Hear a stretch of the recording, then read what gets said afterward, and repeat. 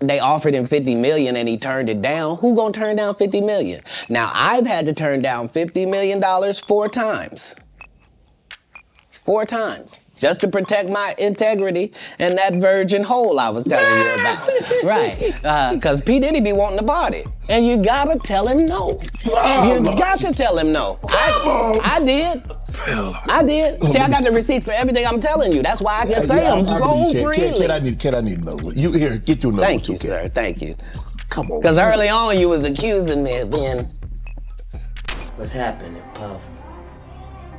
I'll be back to you if JD ain't had enough. Yeah. Jermaine Dupri, king of the pedophiles, if you ask me, baby. You won't believe it. Katt Williams spilled all the juicy details in a recent interview, dropping some serious bombs about rappers and big names in the music biz. Now, with Diddy caught up in some legal mess, clips from Katt's interview are blowing up all over the internet. Back in January, Katt sat down with Shannon Sharpe on the Club Shay Shay podcast and didn't hold back.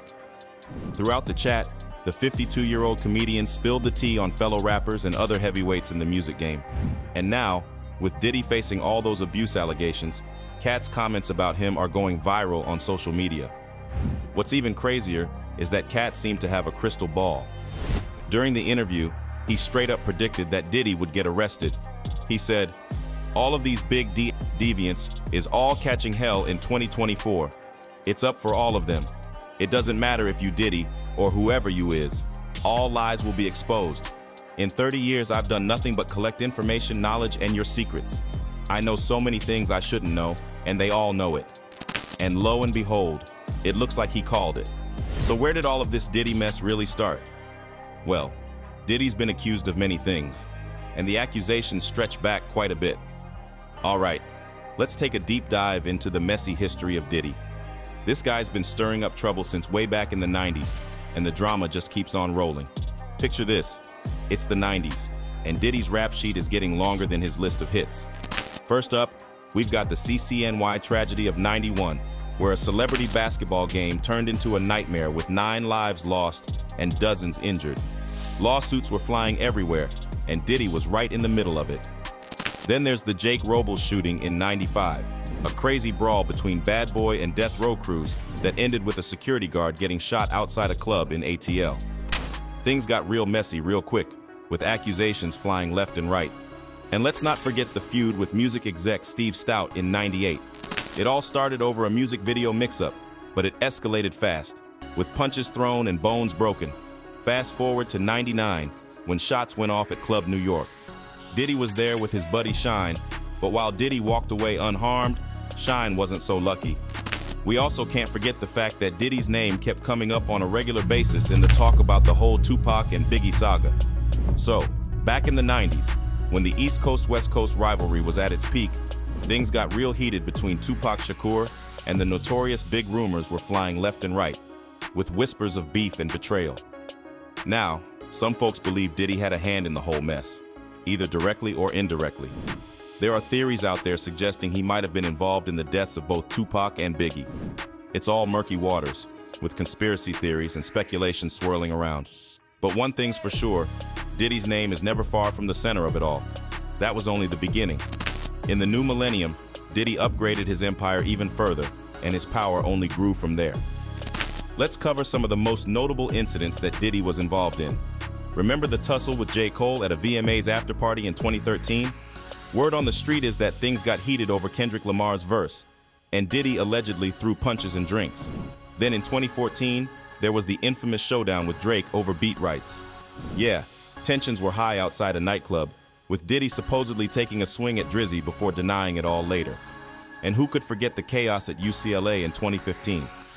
Diddy got into it with a coach during his son's football practice, supposedly swinging a kettlebell and causing a scene. But hold up, there's more. In 2019, Diddy's ex Gina Huyn came forward with some heavy accusations of abuse. She claimed Diddy was handsy throughout their relationship, even comparing her to Cassie. It was a real mess that had everyone talking. He was like mentally, emotionally, and physically abusing me. Diddy? Mm-hmm. It's not the first time we've heard that. There was an incident, of course, with Cassie, where reporters are saying that the police were called because they got into an altercation. This, I think it was like 2 or 3 years ago, if I'm not mistaken. Tell me some of the things that he would say to you. He would always compare me to Cassie and tell me that I'm the bad one and she's the good one. Now let's fast forward to the legal battles from 2023 onwards. Cassie's lawsuit sent shockwaves through the industry, with some seriously disturbing accusations surfacing. And she wasn't alone. A bunch of other women came forward with allegations dating back to '91, followed by more accusers invoking the Adult Survivors Act and dredging up horrifying incidents from the '90s. But it's not just personal drama plaguing Diddy. There's business beef too. Tiffany Red backed up Cassie's claims in an open letter, spilling details about some shady stuff at a party. Plus, Hulu pulled the plug on a reality show featuring Diddy and his fam amid the allegations, putting his brand on shaky ground. And let's not forget the legal spat with Diageo over their joint ownership of De Leon Tequila. Diddy accused Diageo of pigeonholing the brand to urban markets, but they finally patched things up, with Diddy saying goodbye to his Ciroc vodka and De Leon Tequila days. The Cassie lawsuit was the first big thing that we saw in November of last year, and boy, was the world shook. After that lawsuit, things have just been falling apart for Sean Combs. So let's talk about the whole Diddy and Cassie roller coaster. It was like a crazy soap opera with twists and turns you wouldn't believe. All right, once Cassie dropped the bombshell lawsuit on Diddy, accusing him of some seriously messed up stuff like rape and sex trafficking, things got real ugly real quick. But then, just when you thought it couldn't get any wilder, they turned around and patched things up like it was no big deal. They put out this joint statement, keeping all the settlement terms hush-hush. Cassie said she's handling things her own way, and Diddy, well, he sent some good vibes her way, trying to play it cool. But let's not forget how it all started. Cassie's lawsuit hit Diddy like a ton of bricks on November 16th, airing out about a decade of alleged abuse and violence during their time together. Diddy denied everything, calling it Cassie's way of trying to squeeze some cash out of him. As they tried to work things out, Cassie's lawyer gave her props for speaking up. The lawsuit painted a grim picture, accusing Diddy of doing some seriously messed up things to Cassie when she was just 19 and he was 37. It was heavy stuff, like pushing pills that messed with her life and more. But settling didn't mean admitting to anything, at least according to Diddy's lawyer. He made it clear they were sticking to their story of denying it all. Before they reached any agreement, things got messy. Cassie's legal team fired back, saying Diddy tried to throw a boatload of cash her way to shut her up. But Cassie wasn't having it. She wanted to speak out for women in similar situations, not just take the money and run. Now, here's where it gets even crazier. The lawsuit spilled all kinds of beans about Diddy's alleged control over Cassie's life, from her finances to snooping in her medical records. Cassie even claimed she was losing her memory because of the rough treatment and pills Diddy gave her. And there's more. Back in 2016, when Cassie tried to cut ties with Diddy, things got so out of hand that the cops had to step in. But she didn't press charges because she was genuinely scared of Diddy's unpredictable side. The lawsuit went on to detail more disturbing stuff, painting Diddy as controlling and abusive. It even compared their relationship to Ike and Tina Turner's, which is pretty heavy. But wait, there's even more craziness. Back in 2012, when Cassie and Diddy decided to take a break, she hooked up with Kid Cudi. Diddy supposedly lost it and threatened to trash Kid Cudi's ride. And what do you know? Kid Cudi's car ended up in flames in his driveway. Coincidence? Doubtful. And whenever Diddy caught wind of Cassie talking to another guy, he flew off the handle, putting both the guy and Cassie in danger. This dude's behavior is just straight up out there. Some folks are even saying he's downright evil. And now, with this video surfacing showing Cassie in a super distressed state, trying to get away from Diddy, it's like the drama just keeps piling up. What? What you gotta say now? What you gotta say now? You ain't got shit to say. When you put your girl on the snap, baby, yo, babe. I mean, shit getting weird. Come on, baby. It's hot outside. You fucking wrapped up in that blanket. Let's go jog on the beach.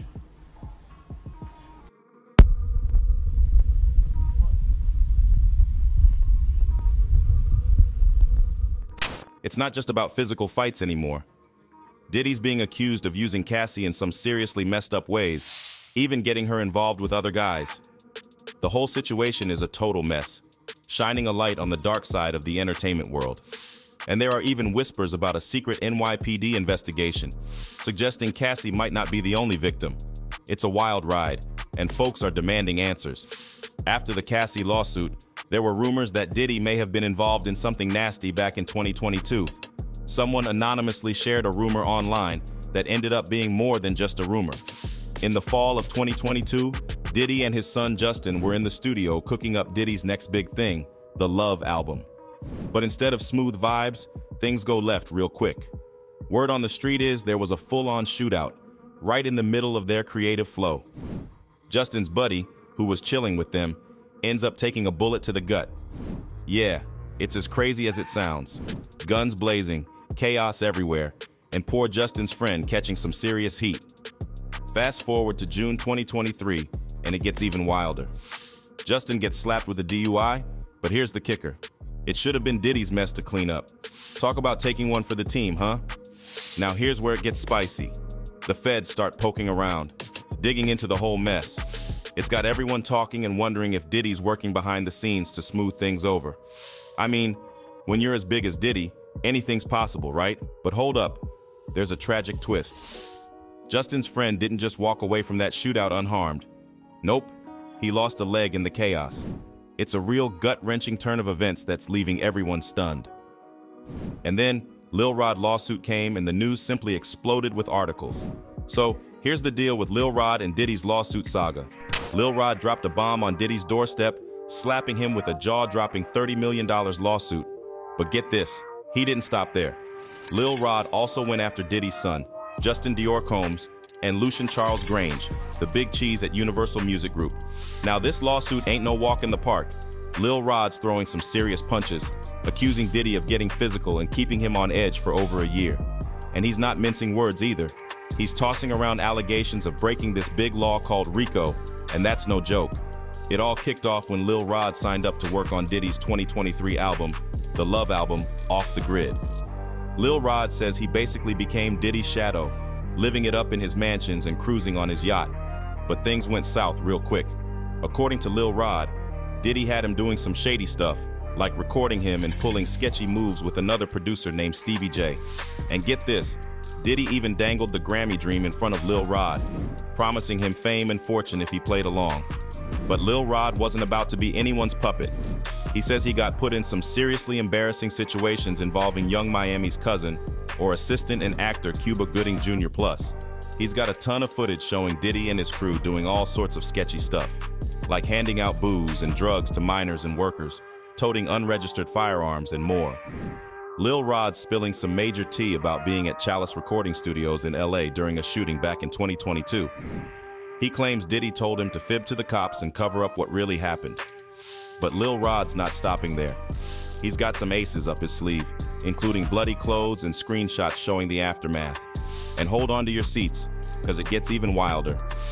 Lil Rod says Diddy was talking about using his connection with Bishop T.D. Jakes to clean up his mess after Cassie Ventura's lawsuit hit the fan last November. After all this drama, Diddy's facing even more heat, stepping down from his Revolt TV gig, the media company he co-founded back in 2013.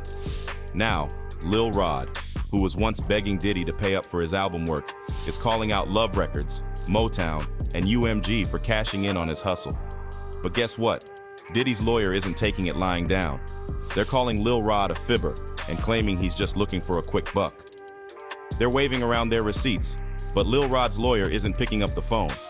Looks like this showdown's about to hit the courtroom. And now to the latest on the sex trafficking investigation that led to raids on the homes of Sean Combs here in Los Angeles and in Florida. He has not been arrested or charged, though he is named in multiple assault and trafficking lawsuits. Man, Diddy's really landed himself in a mess. The feds busted not one but two of his spots, one in LA and another in Miami. And guess what? It's all tied up in some heavy-duty trafficking investigation. Imagine this. Helicopters buzzing, agents swarming. It was like a whole movie scene outside Diddy's crib in LA. And here's the kicker. They even nabbed his sons, Justin and King, right outside their pad in Holmby Hills. But they didn't stop there, oh no. They hit up his Miami spot too.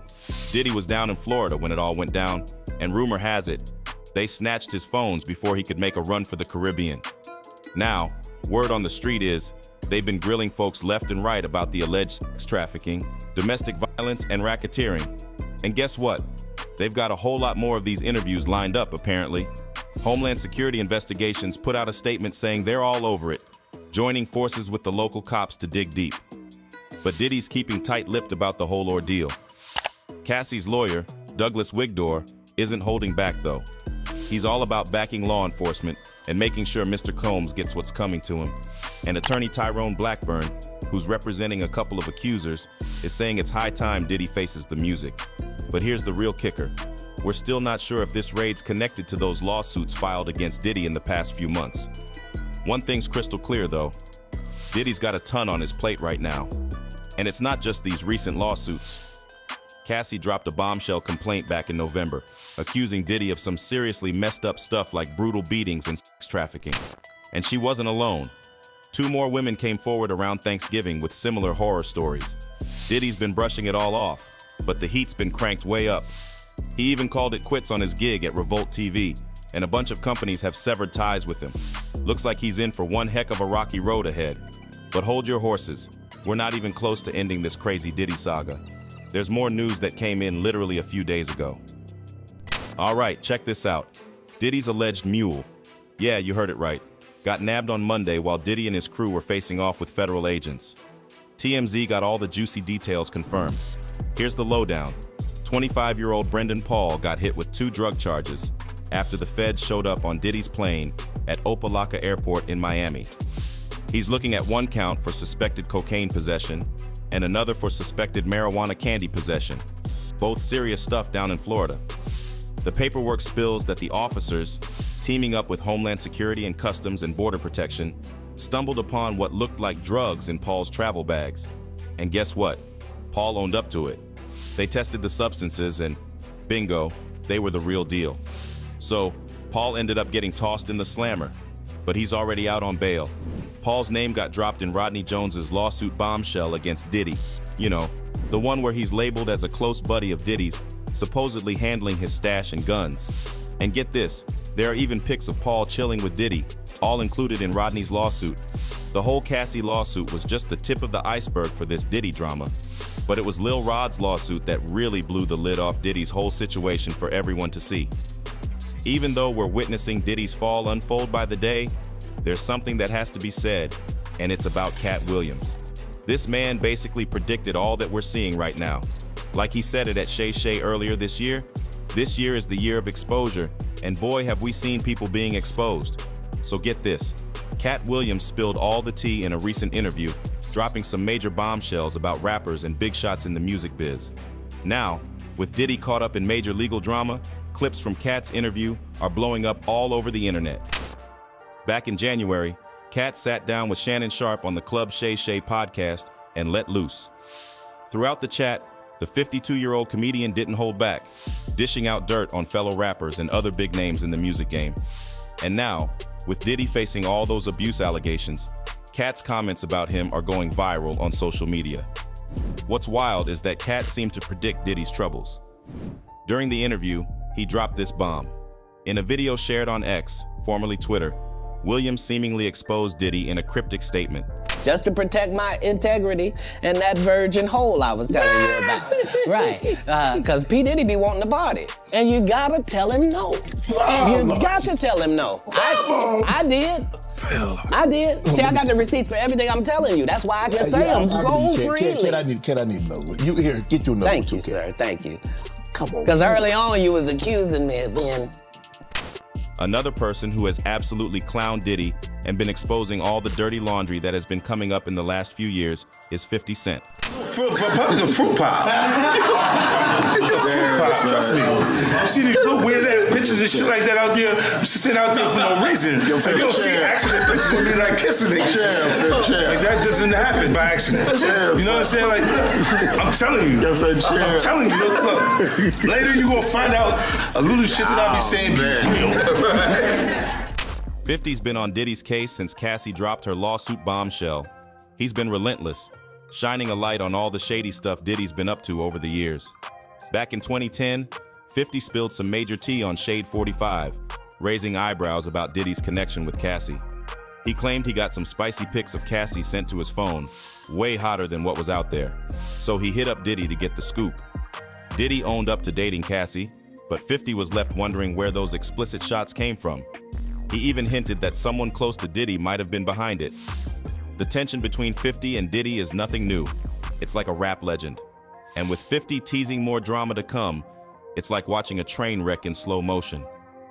50's not holding back, calling out Diddy for paying up too late and predicting more women to come forward with their stories about him. And if that's not enough, there's talk of 50 Cent stirring the pot even further by bringing up Diddy's connection to Tupac's death. It's like a never-ending soap opera in hip-hop, with beef, accusations, and secrets swirling around. Now, with Homeland Security raiding Diddy's crib, you know 50 Cent's got something to say about it. He's trolling Diddy hard, saying it's the end for him now. And that tweet he dropped? Classic 50, stirring the pot and getting everyone talking. As we wrap up this wild ride through Diddy's drama-filled world, one thing's clear. This story's far from over. With all the bombshells and accusations flying, it's like peeling back layers on a giant onion. The music biz's darker side is on full display, and Diddy's legacy is hanging in the balance. So buckle up, folks. We're in for one heck of a ride. Peace out, and don't forget to keep it RIZZLE.